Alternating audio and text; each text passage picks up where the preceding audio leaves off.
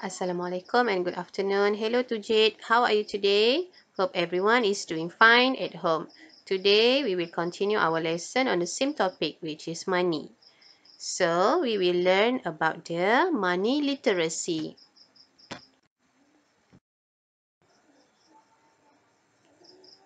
We will refer to the exercise in your activity book. Please turn to page 111 and we will do activity 1. Now we read the sentences. Look at the picture. This is Adi. Adi received 500 ringgit as an excellent student award. We need to help him to manage the money wisely.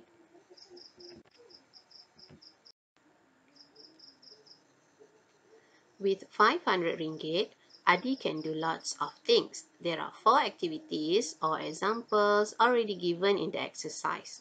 So we need to put the amount of money. For example, let's say he keeps 300 ringgit in the bank.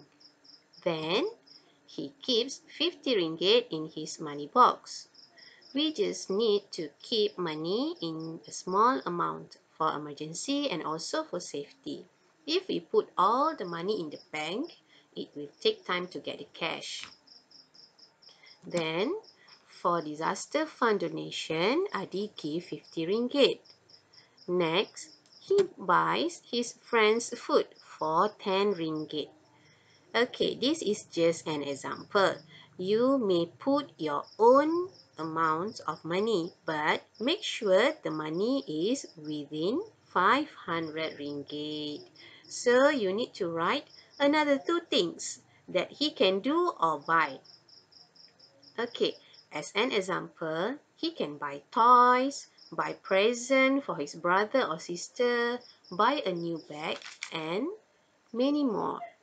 Teacher gives the example here. Okay, let's say he can buy a birthday present for his mother and it costs 55 ringgit.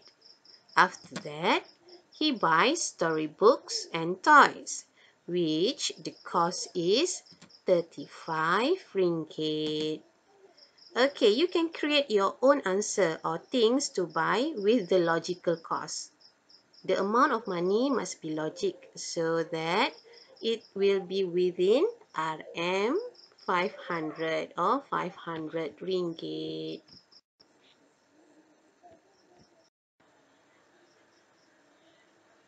After completing all the things that he can do with 500 ringgit, now we need to find how much money did he save.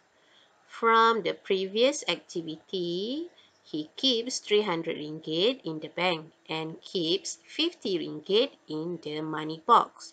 So the total saving is 350.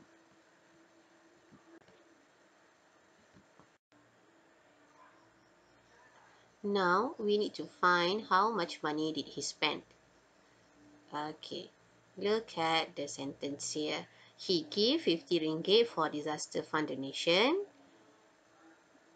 He buy friends food for 10 ringgit, buy a birthday present for his mother for 55 ringgit, and buy storybook and toys for 35 ringgit.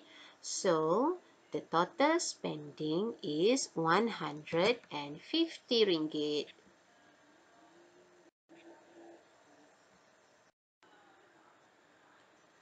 The last question is Adi wise in spending? Why? Give your reason.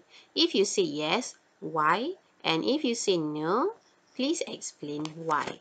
So for me, I say yes.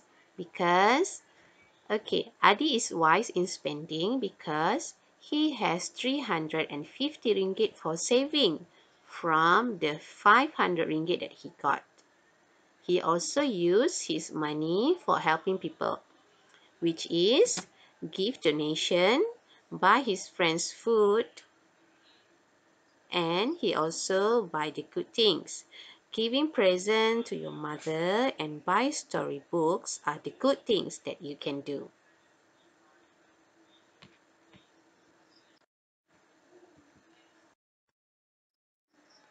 That's all for today. Thank you for watching. Hope you understand the lesson. Don't forget to snap and send me the task for checking. You may change your answer based on your own creativity. Thank you everyone. See you for the next lesson. Goodbye. Assalamualaikum.